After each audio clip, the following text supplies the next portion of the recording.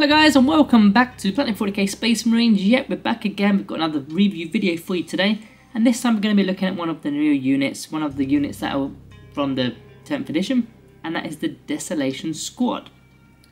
So of course they've had a bit of a nerf recently. We're going to get into that as well, along with all the datasheet review and the Planet 40k rating at the end of that video.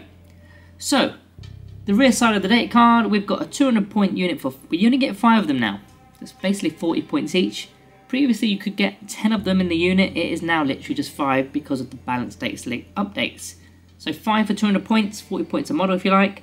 Every model is equipped with the bolt pistol, the Castellan launcher, and then the super frag launcher, as well as a close combat weapon. So there's a lot of different launchers going off here, quite a lot of weaponry. Now all models in the unit can have their super frag rocket launcher replaced with a super crack rocket launcher, and the sergeant in the unit can replace the big launcher with the Benja launcher. As for keywords, infantry, grenades, and that's kind of it really. I mean, the grenade keyword is going to relate to a stratagem. So if they're not within engagement range and they're within 8 inches of the enemy unit and they're not shot yet, they can roll 66, and on every 4+ you throw out a mortal wound. That's the grenade stratagem from the core rules for 1 command point. So let's flip the card over to the front side and let's look at the stats to begin. 6 inches of movement, toughness 4, 3+ armor, 2 wounds, leadership 6+, and the OC is 1. Everything is pretty much standard. I mean, this is Space Marines, the statistics don't change that often, especially with these kind of infantry units. So let's move down into the ranged weaponry. So the ranged weaponry to begin, we've got, well, I'm not going to go through the bolt pistol and the close combat weapon because it's kind of, I mean, it is what it is. I mean, in melee they do have 3 attacks, just worth noting that. We really want to talk about the launchers here. So the Castellan launcher, which has blast and indirect fire.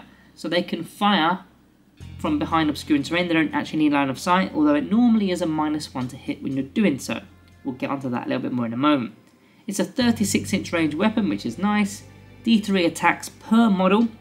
Blister skill 3+, strength 4, no AP, 1 damage. So it's a little bit like a D3 bolt gun if you like, but you can be firing it from quite far and with blast and behind ruins as well.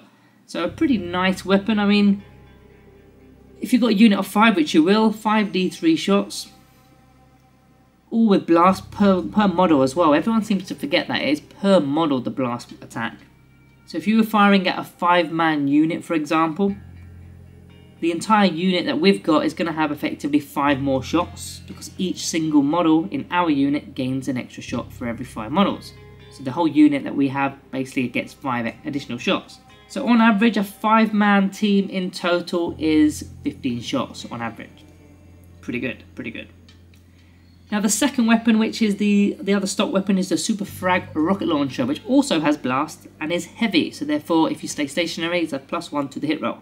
48 inches of range, D6+1 attacks, Blister skill 4+, strength 5, no AP, 1 damage. So you're hitting slightly worse with that one as far as the ballistic skill goes. D6+1 attacks, pretty nice. There's still no AP here, but now you can actually start to affect toughness 4, as well as maybe even toughness 5, and blast as well, and heavy. So it could be going up to a 3+ with a ballistic skill. Again, the entire unit, every single model has blast, so again, if you're going up against a 5-man unit, that's going to be an additional 5. Imagine going up against my Necron Warriors, and there's 20 of them there, so every single model that we've got will actually be 4 extra shots. When you've got a 5-man team, that's 20 extra shots, just from the extra blast attacks, which is kind of mad. But firing against a standard 5-man unit, on average you're looking at about 27.5 shots. Obviously we don't do 5s, but 0.5s with dice. But as an average goes, that is the average. Of course, you're going to be adding this on top of your Castellan launcher shots. So this is really good as a pairing versus light infantry, as well as even medium infantry. Now the third rocket within this list is the Super Crack Rocket Launcher, which you can swap out the Super Frag Launcher for. This one doesn't have blast, but it is a heavy weapon. 48 inches again, only 1 shot per model this time. Blister skill 4+. Strength 10, -2 AP, and the damage is D6+1, so quite a nice bit of damage there, and the strength is not bad too. And you've got 5 of these in the unit potentially. Yes, you only get 1 shot, but I mean, that's not bad when you've got 5 of them. Heavy means you could be hitting on a 3+, but I mean, look at that strength and look at that damage. This could be a real decent anti-tank unit. But yeah, all the options so far are pretty good, pretty menacing. Now the 4th option, which is just for the Sergeant alone, which is the Venger launcher. It's got blast and indirect fire, so very similar to the Castellan launcher there. 48 inches of range, D6 attacks, ballistic skill 2+, strength 7, -1 AP and 2 damage. So it's a bit of a middle of the road kind of weapon here. Maybe to be used against fellow Space Marines because it's damage 2. You're likely wounded on 3s because of the strength 7 is high enough. -1 AP is okay. If I was taking the anti-infantry loadout with the entire unit, I would definitely swap the Sergeant out for the Venger launcher. May as well. But if I was to be going with the anti-tank weaponry, then yeah, I wouldn't bother swapping it out. Go all 5 of them with a super crack. You may as well. Now the ability side of the data card, we've got Oath of Moment. If you select that unit, well, army-wide you've got this, haven't you? Select an enemy unit, reroll and hit rolls and wound rolls for that entire battle round. Pretty good for a Desolation squad, to be honest with you. You probably would work around that ability with this unit, because there's a lot of attacks. You could be doing a lot of damage there, whether it's, you know, again, infantry units, whether it's the vehicle units, if you've got those kind of weapons. Depends on what you selected, I suppose. Now the actual unique ability is targeted optics, so each time this unit remains stationary until the end of the next movement phase, or until the start of your next movement phase, ranged weapons equipped with the models have the ignores cover ability. And they also ignore the penalty to the hit rolls when making attacks with indirect weapons as well, so for targets that are not visible. So normally it's a -1 to hit when you're shooting indirectly. And also removing cover is pretty good because there's cover all over the place at the moment. Cover is so easy to get. If a unit isn't getting cover nowadays, they're probably doing it really wrong. It's so simple to get cover. So yeah, that's a pretty decent ability really. You're taking away cover and you're also adding to your hit roll, I suppose, with the indirect weaponry. Pretty nice, pretty nice. Let's move into some of the synergy of this data card. We've got the grenade stratagem that we kind of mentioned in the intro, when we were talking about the keywords in fact. So we've already spoken about that. Fire Overwatch is another one from the core rules that I would probably like to use on this unit because of the sheer amount of attacks, especially against larger units. Imagine a 20 Termagant unit coming up. Bang. How many attacks is that? There's a lot of attacks there. Definitely worth it if you. It's just one command point as well, isn't it? As for the Space Marine side of the stratagems from the Gladius Task Force, you've got Storm of Fire.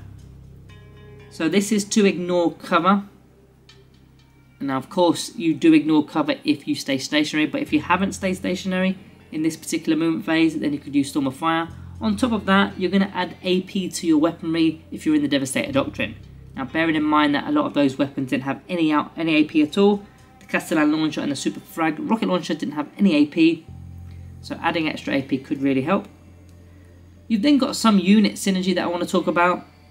The Land Speeder is the first one. Now, I don't really normally use the Land Speeder, to be honest with you, but the target sighted ability. So at the start of your shooting phase, you select an enemy unit that's visible until the end of the phase. Each time a friendly unit makes a weapon with a blast weapon that targets that enemy unit, it's a +1 to the hit roll, and the target ignores cover.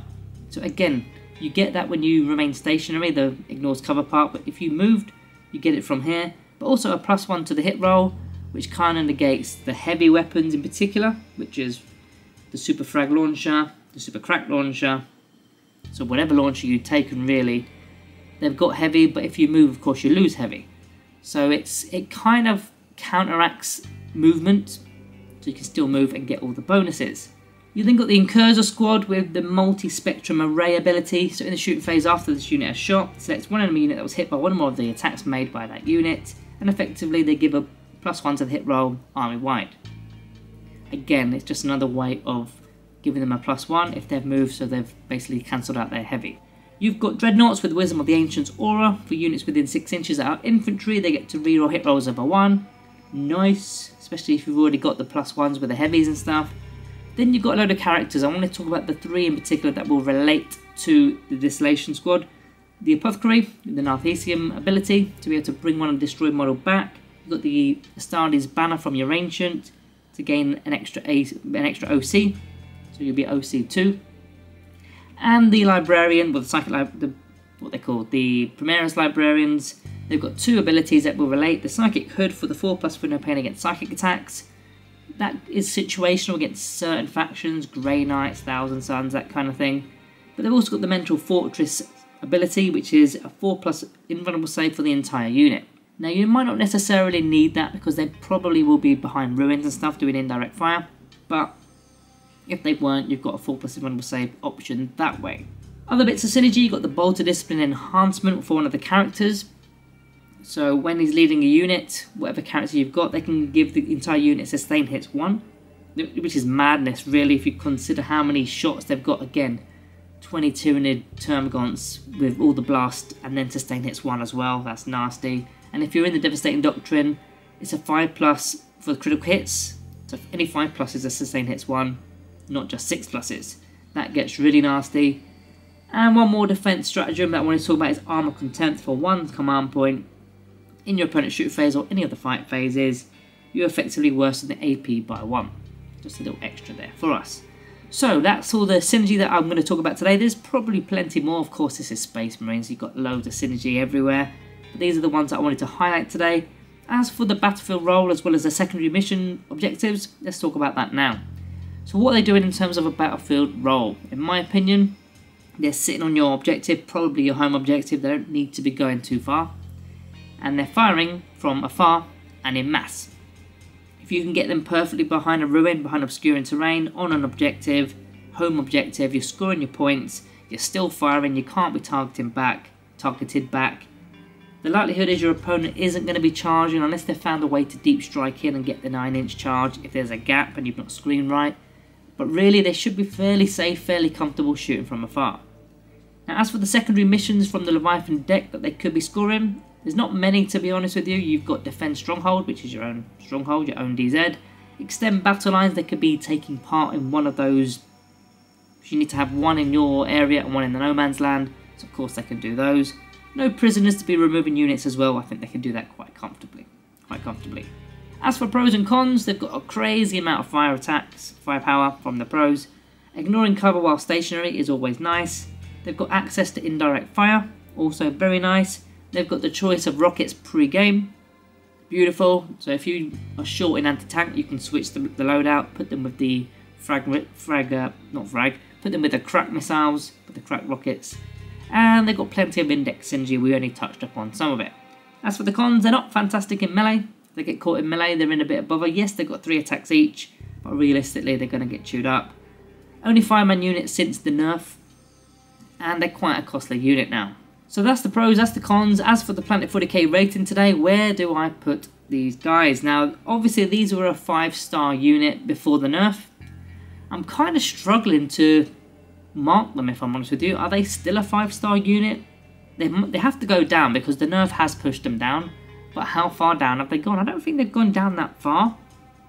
So for now, I'm going to be going with the Planet 40k rating of 4.5 out of 5. Purely because of the nerf. They're still very good and they're doing a lot of work. So guys, in the comments down below, make sure you're giving me your 5-star rating for this unit. And also remember to subscribe when your exits and like the video if you want to see more of this kind of content. Of course, the codex will be dropping at some point, so we'll be covering that. But yeah, thank you all for watching. See you in the next one.